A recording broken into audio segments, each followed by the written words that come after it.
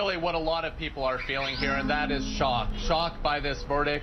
Going into the courthouse today, talking to the defense lawyers, talking to the family members of the defendants, they were hoping that there would be an acquittal. But talking to Peter Greste's brother, Mike, this is what he had to say. We're at a bit of a loss for words at the moment, Ian. Perplexed, flummoxed, disappointed. You know, it's beyond our comprehension, really. We're just struggling to pick ourselves off the mat, but you know, we're determined to continue to fight for Peter's innocence, and we'll have to decide where we go to from here.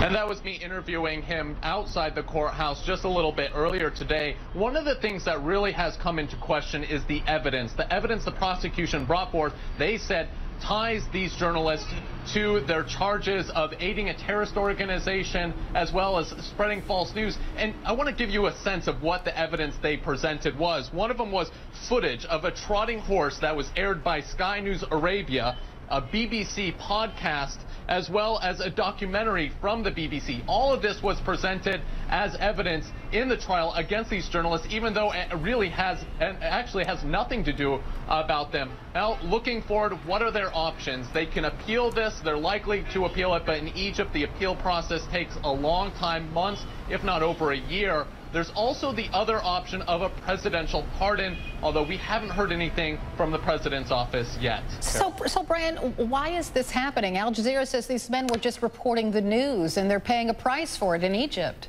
They sure do seem to be pawns in a geopolitical game that's happening between Egypt and Qatar. Al Jazeera is funded by Qatar, and Qatar is perceived to be supportive of the Muslim Brotherhood, which is the group that is banned in Egypt, a group that is classified as a terrorist group in Egypt. Only a few days after that ban came into effect in December, these men were arrested in their hotel where they were working on stories, just like many other journalists. They were taken away to prison. When I asked the parents of Peter Greste the other day if they thought their son was a political prisoner, they said that was a fair phrase, that they feel that he's been kidnapped by Egypt. And as we learned today, he unfortunately may be there a while longer.